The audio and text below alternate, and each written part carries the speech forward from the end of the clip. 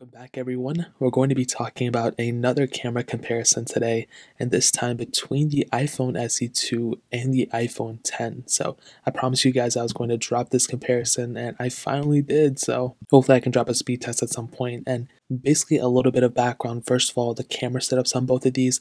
The iPhone SE 2020 has a single 12 megapixel camera lens, where the iPhone 10 has a dual camera setup, two 12 megapixel sensors, a wide angle lens, and a telephoto lens. And then up top, they have a 7 megapixel sensors on both of them, and both can shoot 1080p on the front cameras, and then actually 4K at 60 on those back cameras. So pretty much the same exact features, but again, at the end of the day, the iPhone 10 does have more capability with that camera setup. They do have the capability of shooting those photos with telephoto lenses, so you can zoom in way more into a photo, which is extremely cool. So whether you use it or not, you do have that capability on the iPhone 10, where you don't necessarily have it on the iPhone SE2. Now for this whole entire comparison, the iPhone 10 photos and videos will be on the left, and the iPhone SE2 photos and videos will be on the right. So I have in the bottom right corners, which one is which. And the way I took these photos is pretty much I took the photos one after the other, literally like in the same breath almost. So they're like not even like 2 seconds difference in each other. So no change in light, no change in anything. I did let these cameras autofocus, so I didn't tap to focus on anything. I felt like in order for me to make it exact, I had to do it that way. So that really pretty much covers the preliminary stuff. Now looking at this first photo, you can see that, yeah, the iPhone 10 on the left, the iPhone SE2 on the right. And I immediately see some light bleeding coming over on top of this pillow. So if I zoom in, you can kind of see that maybe the iPhone 10 took a little bit more light than on something like an iPhone SE2. As you can see on this part, it's kind of easier to see on the iPhone SE2, but it's weird though, because if you look right here, this kind of looks like this part looks a little bit better than this part, but the top part looks a little bit more blown out, whereas on the iPhone SE2 it did a better job at kind of evening out those colors, which is really cool. On the background, I don't really see too many differences. As you can see, maybe the iPhone SE2 did a better job at blurring out the background, and maybe, the coloring of it is a little bit more accurate. It looks a little bit more brighter.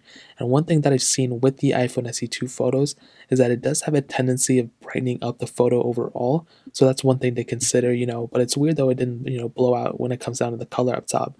But yeah, for this first photo, not really too many differences here. Now for this next photo, it's one outside, and you can kind of already see a couple differences, nothing too crazy, but it seems like this color is a little bit kind of warmer in my opinion, whereas on the iPhone SE2, it was a little bit kind of, or the iPhone SE2 was this one.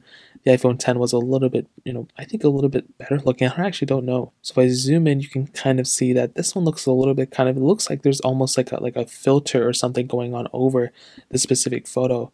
Whereas on the iPhone SE2, it looks a little bit better. But if I go ahead and zoom into the very bottom part, as you can see, this is where I kind of start to see a couple of differences. So if I zoom into like this bottom portion, you can start to see how the iPhone SE2 keeps a little bit more of that information and more of the, less blurriness going on the sides of this specific photo, whereas on the iPhone 10 you can kind of see, like if you look right here, look how blurry it is compared to the iPhone SE2, and look how much sharper it is over here. So that is a huge thing to consider. That's one thing you're going to be seeing when you're going from one phone to the other. If you're going from the iPhone 10 to the SE2, with the advancements in that A13 chip, you're going to be seeing a lot more, better, sharper images, especially when it comes down to the sides. So even though from the foreground and from a bird's eye view, you're not going to see those many differences, there definitely are some subtle differences here and there. So in terms of this outdoor photo, coloring and everything seems to be about the same, but there's definitely some really big differences. Now this is another photo inside, and this is pretty bad lighting. I mean, this is, pretty bad. And from the bird's eye view, you can see that it's really not too many differences. But when you kind of zoom into this area, look at how much noise is going on in the background of the iPhone 10's photo, and look how much smoother it looks on the iPhone SE2. And again, these are some of the bigger differences you're going to see. You're going to see some huge improvements when it comes to decreasing the noise in these specific photos. And you can see that even on the edge of something like this, you can see that, probably the iPhone SE2 is going to be looking a little bit sharper. And I mean, this one's kind of tough. Maybe this one actually looks a little bit sharper now that I think about it. But either or, decreasing the noise in the background, especially from an angle like this, I think it overall looks better on the iPhone SE2 than on the iPhone 10. This is a photo of some flowers, and I don't really see too many differences straight from the get, like from the bird's eye view again. But once you start zooming in, that's actually when you start seeing some of the major differences. So right here, there was a pretty big thing. I don't know what it is, but this seems to be super out of focus, and it's on focus on the iPhone SE2. So not really too sure what's going on there. Again, I let these autofocus by themselves. If I kind of go into the edge of like a focused part, so this plant seems to be in focus, and it's a fake plant. And again, it's kind of harder to tell, but you can kind of see that the edge detection, again, look how fuzzy it looks on the iPhone 10. It looks pretty noisy, pretty fuzzy, whereas on the iPhone SE2, it looks much sharper right here. So again, you're not going to notice these differences, from, a really, large point of view. But once you start zooming in and looking into these things, that's when you're going to start noticing these bigger differences. Now, this is a photo outside, so let me turn this over. And again, this is the one where you're probably not going to see too many differences straight from the get, but once you start zooming in, this is where the differences start coming on. And again, there's really not too many differences. Maybe the major one I can see is that the background maybe is a little bit more blurry on the iPhone SE2. If you look at this specific plant, and my Mac fan just came on, so it might be a little loud, but you can see that on the iPhone SE2, it definitely looks more, I would say out of focus, which is what you want, than on the iPhone 10. And if you kind of zoom into the plant, this is what you want. You want this aspect in focus, and it seems to be the SE2 did a better job at that, even in this outdoor photo, which is really cool. Now, this is a photo of some cement, and yeah, you're not really going to notice too many differences. Maybe one thing that I've seen, especially with the iPhone 8 photos, was that there seems to be a lot more sharpening, a lot more darkness going on with the iPhone 10 series and iPhone 8 series photos than on the iPhone SE2. So some people might actually prefer this type of photo. I'm not really too sure, but maybe others will prefer this type of photo. So in my opinion, I don't know. I think I like the iPhone 10's photo here. I like the sharpness. I like being able to see, some like blackness going on from the shadows. The iPhone SE2 though did a good job at decreasing the amount of shadows, which is something, you might like. Maybe you don't, but me personally, I think I do like this overall. Now, this is a photo of some plants and some pots and stuff, and there's a lot going on in this photo to just, take on in 1 second. But if you kind of go ahead and like zoom into some area like this, you get to kind of see some coloring differences. So again, the iPhone SE2 did a really good job at, I think, making the colors pop out a little bit more. Whereas on the iPhone 10, it was a little bit darker, which some people might like, some people might not. Again, it just really just depends. If you go and look at the leaves and everything, again, they're all almost the same type of thing. Actually, the iPhone SE2 looks a little bit kind of washed out here. Maybe it's just me. But on the colors and on the everything else, they look almost exactly the same. So definitely between these two, I think the iPhone SE2 will probably win. But I do like how the iPhone 10 looks too. Now, this is an example of portrait mode on both of these phones.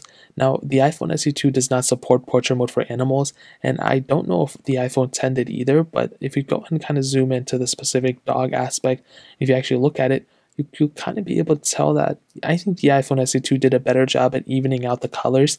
As you can see on my iPhone, my other iPhones too, I don't remember the iPhone 10s, it kind of bled out a lot in the colors. So you can see the top of the iPhone or the top of the iPhone 10 photo where the dog is, it kind of looks a little bit, I wouldn't say blurry or anything like that, but it definitely looks a little bit kind of, bright here, which some people, might not like. I definitely don't like that either.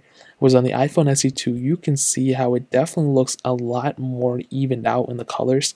So if you look at the top of his head, it's definitely not blown out. If you look at everywhere else, it's not blown out either. So it's a lot more even coloring going on the iPhone SE2. And again, this is the portrait mode settings, but it's weird. The iPhone 10 looks so much, closer where the SE2 looks so much further. So I don't really know what happened there. Now, this last photo is a photo indoors and some really bad lighting again. And it's interesting to see how the iPhone SE2 was able to keep these specific, like trees and stuff in the background from the windowsill, where the iPhone 10 really kind of blew those out. And again, I think the iPhone SE2 does a really good job at evening out the colors and keeping those specific, aspects that you want in photos in the background through the windowsill. And just in like really bad locations, you saw it again with the portrait mode photo before. The iPhone 10, I don't really think it's a bad camera, and it's definitely still really good. But in lighting situations and where you have dark and bright lights, I think the iPhone SE2 will probably do you better in that specific situation than on the iPhone 10. Now I'll go ahead and show you guys the videos that I took on these, and this was really surprising. Now there's a bee in this, so if you're triggered by bees, don't watch it, but this was actually really surprising to me because for some reason, I feel like the iPhone 10 video looks better than the iPhone SE2 video. So the iPhone 10 video is on the left, and if you can kind of see, I mean, I don't know about the shakiness and like the, all that other stuff, but when it comes down to the actual like looking at the video and quality, I don't know. I think the iPhone SE2 did something weird, like over filtering, and it doesn't even look that nice, and it looks kind of out of focus to be honest. Whereas on the iPhone 10, it looks more in focus, which is really surprising. So it was shot at 1080p, 30 frames. So I don't really know what's going on there. It was really, really surprising to me. So I'm not going to sit here and say like the iPhone SE2 is the best camera in the world, but I'm not going to say the iPhone 10 is the bad camera at all either. They're both very, very good camera phones. I would say, and this is how I would sum up this comparison, I would say that if you're somebody who currently owns the iPhone 10, going to an iPhone SE2, you're probably not going to see too many awesome differences. I think they're, almost the same camera when it comes down to it. There's just some really cool differences that the SE2 is able to have. I think it does better at different lighting conditions, and that's a really cool thing for the SE2. But the iPhone 10's camera, I mean, if you kind of mess around with it a little bit, and if you kind of, if you're taking pictures of your family or whatever, I don't think you're going to notice too many crazy differences, in my opinion. In this video, we were able to kind of see it because, this is the whole point, to see the differences. But if you're not, and if you're swiping through the photos, I really don't think you're going to see too many differences, in my opinion. So I think that pretty much covers it up, guys. If you have any other questions or anything, let me know in the comment section below. Hit the like button, that would mean so much, but definitely hit that subscribe button. Every single subscriber that we get really does count, so it means so much if you guys could hit that. Also, check out the other links down in the description as well. My Twitter, my Instagram, my second channel, all those links are linked down below. I'd really appreciate if you guys to check it out. More importantly than everything else, I love every single one of you guys. Hopefully I'll catch you guys in the next video. Peace out till then.